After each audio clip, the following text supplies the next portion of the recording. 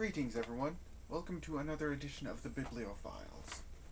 Today I'm going to be taking a look at Hyperion by Dan Simmons. Anyway, the story is centered around the planet of Hyperion, where there lives this being called the Shrike, who's this weird godlike robot thing. Anyway,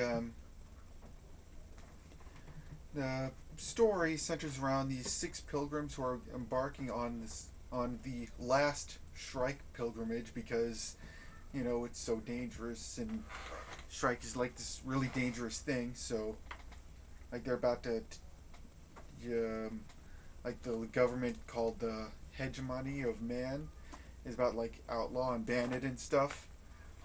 And essentially, it goes into the various backstories of each of the pilgrims. There's the the priest, a poet, a soldier, a scholar, a detective, and a consular.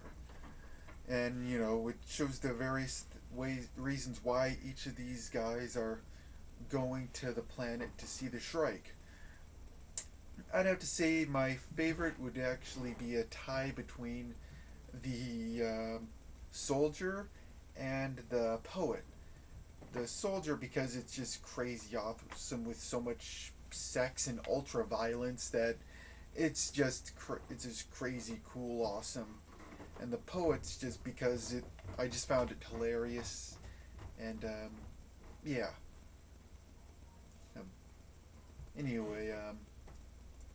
There's also several other elements, such as dealings with the Ousters, which are this this group of humans that are live outside of the hegemony, and then there's also this other group, the different AIs exist, different factions, and I don't want to spoil anything, of course. I always try to avoid it, but I'll just spoil one thing is that there's a bit of a sequel baiting at the end, obviously, for the sequel, The Fall of Hyperion, which I'll review some other time whenever I get around to it.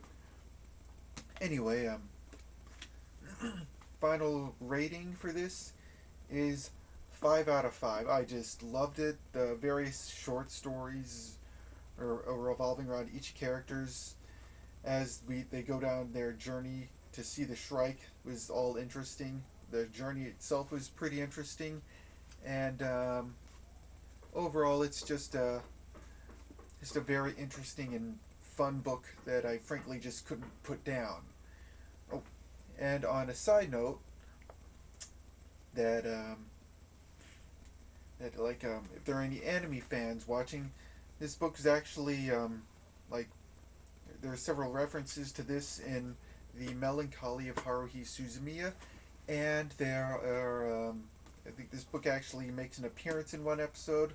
Also, they use it as a sort of a plot point for the movie The Disappearance of Haruhi Suzumiya, which I thought, I saw both, and I thought that was pretty cool, or fun. I thought that was a fun little thing to mention. Well, anyway, till next time, I'm your host signing off. See you later.